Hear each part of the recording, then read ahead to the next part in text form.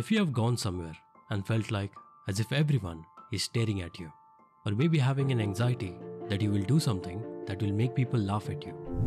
If you can relate to this, then you might be experiencing something called the spotlight effect. It's a psychological phenomena in which people believe that other people are paying more attention to them than they actually are, as if they are always in the spotlight.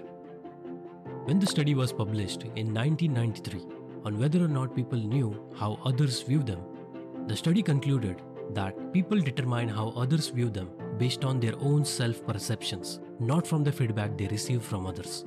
And you can spot this behavior in people who have social anxiety because they focus on what they are doing wrong in a social environment and then overthink on how much other people notice and judge it. This begs the question, why does this happen to us? Well, the spotlight effect is an example of cognitive bias, which is a flaw in your decision-making process, which causes you to misread information from your surroundings and reach to an incorrect conclusion. As you go about your day, you focus on needs and responsibilities that matters to you most. And this creates something of a blind spot, because our reality is shaped by our own personal experiences and it does not matches with everyone else. Which means you are at the center of your own universe and other people like you are in theirs. Just as you focus on things important to you, so do the other people. We are all in the midst of our personal accomplishment or humiliating situation that we usually focus on what is happening to us as well as how other people see it.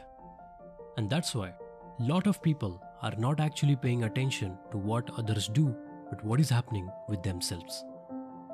So the bottom line is that no one can know what's going on inside your mind. They won't be able to experience your burning shame unless you want to express it. But spending a lot of time worrying about how others see you can have a damaging impact on your self-esteem, and it increases feelings of social anxiety. So if you want to overcome the spotlight effect, the first thing you can do is remind yourself that it exists, not only for you but also for people around you. And by thinking this way, your personal spotlight probably won't feel so bright.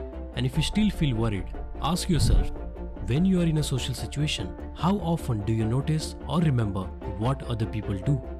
And lastly, if you are in an embarrassing situation, try to look at yourself with a sense of humor so that people will remember you for having a positive attitude rather than the incident that caused it. I hope you found this video informative.